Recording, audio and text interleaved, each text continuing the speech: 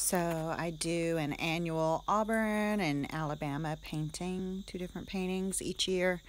I'm not into sports, but everybody around here is, so I just do it my style. I have an elephant drawn out on this recycled board, and I'm starting with the acrylics. I did the tusks with the white acrylics and the eyelashes, and there I'm working on the eye.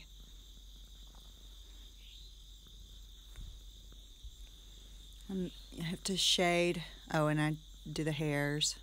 I do my details in acrylics first because I'm so fast I don't want to wait a couple days before I add my details, so I just paint around them.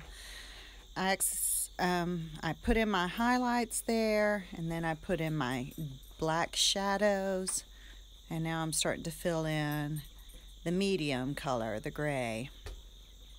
I'm just doing one section at a time, trying to get my groove for this painting. I often start at some less important area of the painting so I can figure out how best to get that animal's texture across.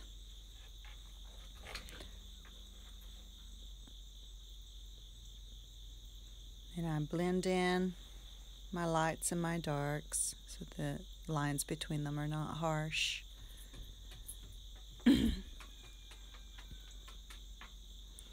The panel that I'm using is a 24 by 48 panel I got for less than $5. It's some sort of plywood, smooth, maybe Luan on a wooden frame, made in China. I bought two of them. They were so cheap at the thrift store because they had screws in them that I had to take out, and I had to putty up the holes. Okay, so I'm adding vermilion, which is a nice bright orange that I like, red orange. I'm adding it to the areas that I want to draw attention to, the trunk and the cheek.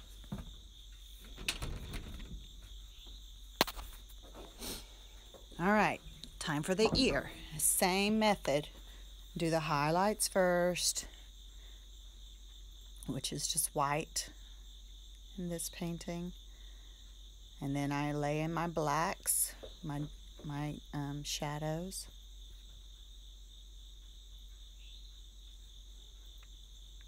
And then put in the medium color, which is called local color. And for this one, that's that light gray. And then I blend them. I'm laying them in with a palette knife. I blend them with a palette knife. Most of this elephant is done with a palette knife. It just gets such cool texture. You can notice I'm wearing a plastic glove on my right hand, and I wear one on my left hand when dealing with oils. They are insidious. They get everywhere. I cover my desk with paper, and then at the end of an oil painting I throw away all that paper. I use my scrap paper to wipe my palette knife on.